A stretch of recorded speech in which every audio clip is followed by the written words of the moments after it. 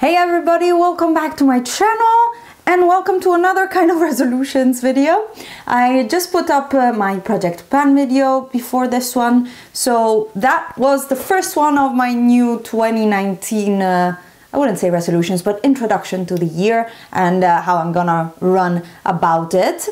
Other than doing a Project Pan, I am following the hashtag Team Project Pan group started by Kat and Haley from Beauty News, and yeah, I also want to go on a low buy. It seems like it's the year of the low buy.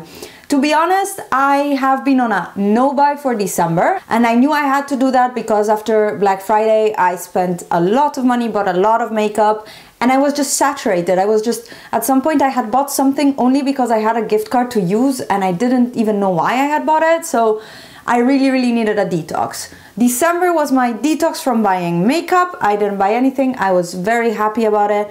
Also kind of like less tempted. There were one or two things that really tempted me, but watching videos, especially from Hannah Louise Poston, I discovered her via the monochrome makeup challenge that I did in teal. She started that, so then after that I started watching her videos, and she had done a whole no buy year, and she has a lot of tips in December about how to set yours up and things like that.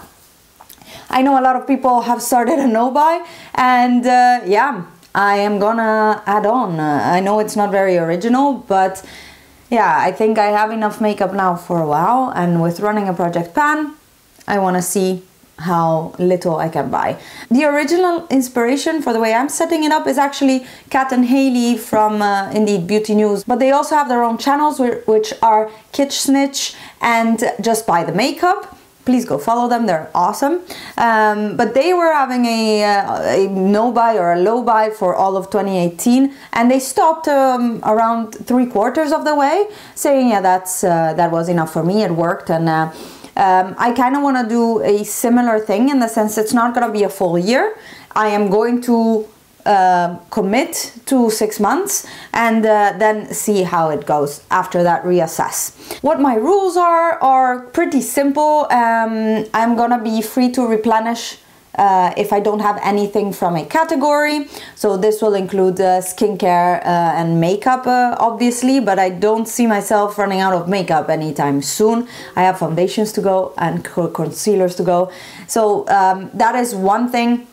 Skincare will be something that I will have to replenish, but that I am free to do. If I have nothing else that can take that place, then I want to have my full routine as I am used to. Then I will give myself 3 new products per month that I will be able to purchase, and I hope that this will mean that I don't get really sad, depressed or bored, but that I will stop buying on impulse for every new release that will come out. So I think this will give me the time to digest the releases and make more informed decisions and not jump on anything as it comes out. So that is gonna be, I guess, quite a big difference. If you've seen my monthly hauls of this year, there were way more than 3 products. I have to say that single eyeshadows will not count as a single product, but as one packaged product in itself, because otherwise I love single shadows and they're one of the things that I like collecting. So that is gonna be a bit of a flexibility that I give myself. I want to do a hybrid empties and haul type of video because I'm not gonna have enough to talk about for a monthly haul. I'm hoping to have more for my empties. So I want to do that. And last year I tracked my total expenditure of the year, so you might have seen my finale of my reverse rouge. I reached 1,000 euros that I wanted to finish in 2018. This year I would like to keep a balance of how much I spend and how much I finish, and see if at the end of the year I am possibly finishing more than I buy. I don't know that that is gonna be completely true, but we can try and see at least. What I'm interested in seeing is if, since I spent a lot in 2018, I actually can finish more than spend in 2019 to then enter sort of a size of my makeup collection where I buy one only when I finish one, and that will count especially for base products, so foundations, concealers, primers. I am sure I will not be able to finish lipsticks or eyeshadows or blushes, things like that, but as I mentioned in my last video about the Project Pan, color makeup and color in general is the reason why I do makeup. I love color, I love playing with color, I love matching my makeup to my outfits. Color is just my thing, and I don't want to give that up. That is the joy of makeup to me. Like before playing with color, I didn't start wearing foundation until I was already doing eyeshadows and things like that. It was really the color that brought me into this passion and this hobby. So I don't want to stop that. I will need to find a balance with lip products, because I am going out of my mind with so many lip products that I have. We're gonna start by panning one lipstick, as you have seen in my last video, but I need to stop actually buying all of these terracotta nudes that look so good on me. I need to stop buying those. So that said, these are kind of the rules that I set myself for this low buy, and let's see how it goes. I have already started writing down a wish list though, which is really scary because I have things that I've wanted to buy. For example, Sugar Pill Taco. I need one white eyeshadows, and I have no white eyeshadows in my whole collection, matte that is. And I think that's crazy, and I've missed it all year, but Sugar Pill Taco has been out of stock for so long because they reformulated it. So I am waiting for that to relaunch to get it. So I already have products on my wish list, and but it's products like this that I want to be buying, stuff that I've wanted for a long time, and things like that. So that is going to be the core of my low buy. Then another little things that I want to do, together with tracking my expenditure and how much I finish, is also tracking how long it takes me to finish products. So for example, on my skincare, I already started to write the month and the year when I opened it. This is my day cream, for example. I started it in October, and I'm actually down to here. So this, for example, will be done within 3 months. And this is a 30 euro product. Do I want to spend 30 euros for something that I use every 3 months? I can probably tell you already that yes, because this is the best sunscreen and day cream that I ever had, but it's something to think about. Same thing, for example, this vitamin C powder from The Ordinary. I opened it in November. It will last me forever, but some smaller bottles. This one actually, I finished my oil last night, so this I will open tonight. I don't know, I want to see how long it takes me. I would like to track what types of product I use the most and how long those take me to finish. Just a little bit of spreadsheeting. I love spreadsheets. So that is what I am going to do for the rest of the year, at least the first 6 months for the low buy. I want to see how it goes. Going cold turkey never worked for me, but this month of December really taught me that I can not buy makeup. That's simple as that. There are a few things that I know I am better at. For example, I am good at only buying things when they're in sale, but on the other hand of that is I'll buy things I don't need when they're on sale. So the balance of there, with this low buy, I hope to reach it. I hope to only buy these few things I want when they're on sale. So then I will not spend a lot of money, but I will have what I want and need, rather than what I feel like I want to try. Because having a channel, and yeah, I know I don't do blogging a lot lately, but it takes too much time. It means that I try a lot of products, and since I'm not a big channel, I don't receive it, and it means I have to pay for it myself.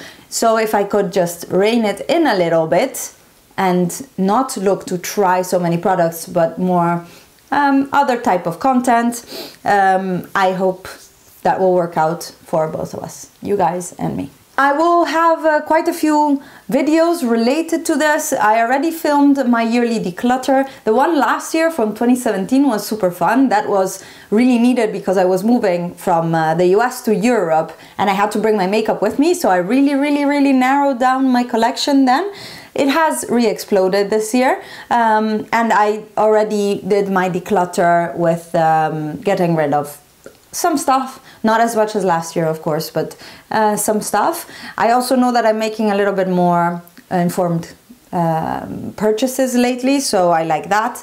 I want to film for you guys my backups, so my stash of things that I have extra of, or that, for example, foundations that I have in my drawer, in my backup drawers, which are those there, and what skincare I have backups of and things like that. I want to keep doing this monochromatic makeup challenge that Hannah Louise Boston started. The Teal one was super fun and hard, and I am already planning on doing one more for the month of January and then seeing if I can do it once a month. I think it's cool to try, and there's a lot of colors, and every season has its own color, so I would like to try to do that. And well, just to go further with my swatches, comparisons and dupes.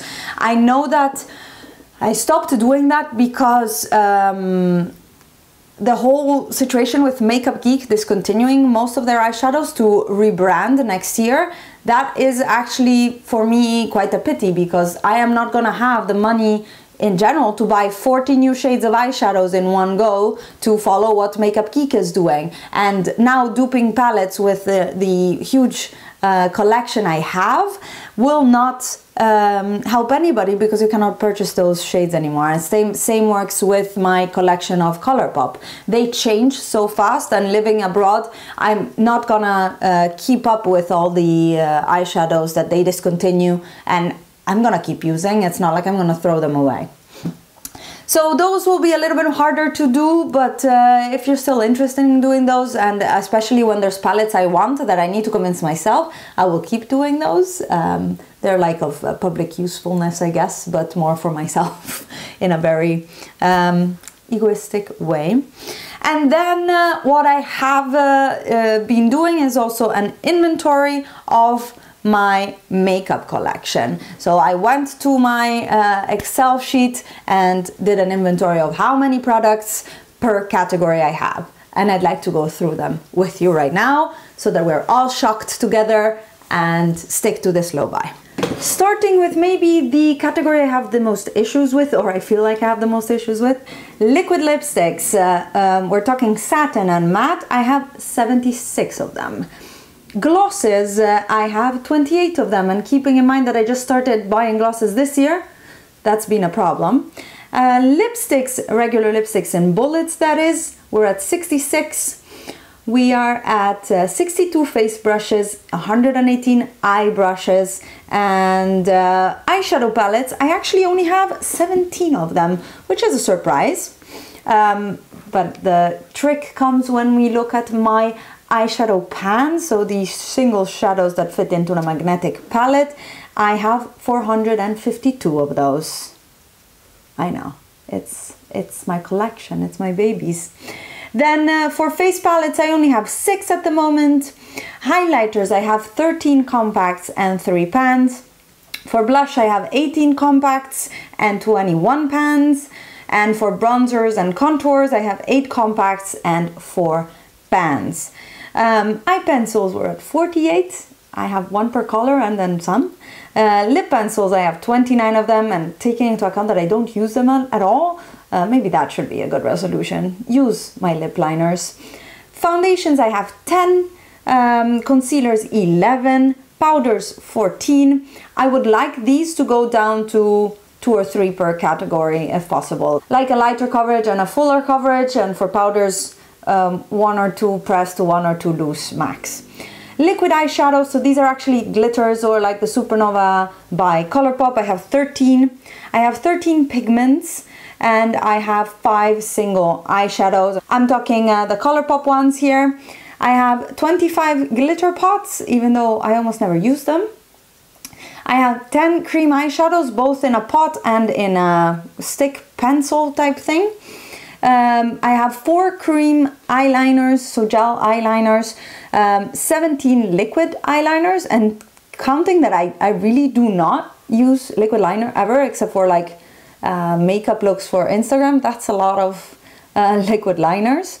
I have 14 brow products ranging from pomades, pencils, and brow gels, so that will take forever to go through. I have 8 makeup sponges, 7 mascaras, and 79 colorful nail polish. I didn't count my bases there because they're all half finished and those aren't really a big deal. But yeah, so plus or minus a few things, my collection is around 1132 pieces. I'm sure I missed a few things here and there of categories, but these were the big categories, and I would really like to see this go down a lot. It's a lot. I have a lot. I also know that I don't have as much as other people, but it doesn't really matter because for me, I just have a lot. And I also was looking around on my desk. I just saw 3 new glosses. So glosses, we're up at 31. There we go. So this is the situation right now. I want to improve it. I want to keep it a little bit under control. This is my hobby, my passion. I love it, but I think it was a little bit out of control lately. So anyways, I hope you guys enjoyed. Please let me know down below what your goals for this new year makeup wise are, and I will try to keep you up to date about how this low buy is going. I will be doing monthly hauls and stuff like that because I want to show you what I buy and the thought process behind it, to see also how the low buy is going, how my psychological status is, and see if that changes through the year. I would really like to have a little bit of a healthier relationship with shopping and not shop simply for boredom or things like that. I am really curious to hear from you guys down in the comments below, and don't forget to give this video a thumbs up if you liked it, and to subscribe to my channel to keep up with my updates. And I will see you guys in my next video. Bye!